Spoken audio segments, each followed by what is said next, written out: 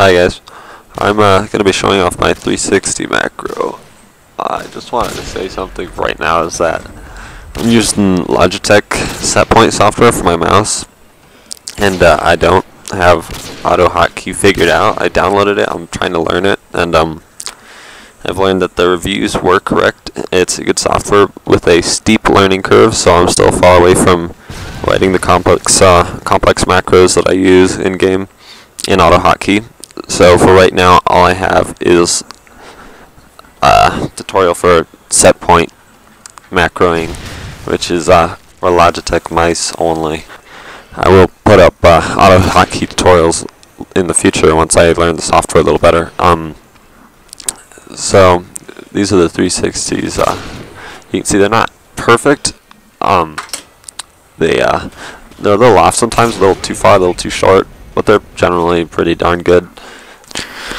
Okay, so the first step, you go into your Modern Warfare 2 or whatever Call of Duty game. You go into Options, you go into Controls, Movement, and then your turn left and your turn right. You can set those to your left or right arrow keys, which I use, or whatever key you would prefer. Alright, so step 2 is you find your Modern Warfare 2 install directory. You can do this in other Call of Duty games as well. You find your players folder, you pop in there, your config multiplayer, edit that, search for yaw speed. You'll find CL yaw speed. It should say 140. Change it to 730. That's a good speed, I find. Okay, that was step 2. Step 3 is making the macro. Okay, so in my key profiler, I will head down here to my key G18, which is a key right next to my left control. Now you can see here we're in Logitech's Macro Manager. It's a very easy recording software. We hit Start Recording. I'll click the right key, Stop Recording. I have it record delay in between vents, so you can see right key down. This will start spinning us to the right, a delay, and then right key up.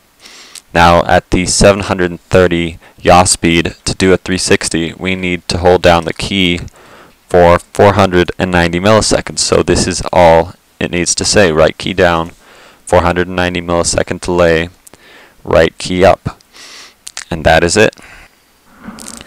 Okay, so with a few simple clicks in Logitech Macro Manager, the software created this macro. So here are some in-game examples. Right now I had the yaw speed set at over 1000. You can see it was pretty quick, that's why I decided to change the yaw speed down to 730, which I feel is a better speed. You can't really tell unless it's slowed down that I spun to the left first and then did a 360 to the right. So once you get 360 down, you can do a lot of different things. Oh shit. I'm going to post the macro that Logitech wrote in the description. If you know auto hotkey and you'd like to take a look at the macro that Logitech wrote and see if you can figure out an auto hotkey command for that, that'd be really cool. Okay, well that's the video. If you liked it, thumbs up, subscribe if you want to see more macro videos in the future. Alright, that's it, I'm out.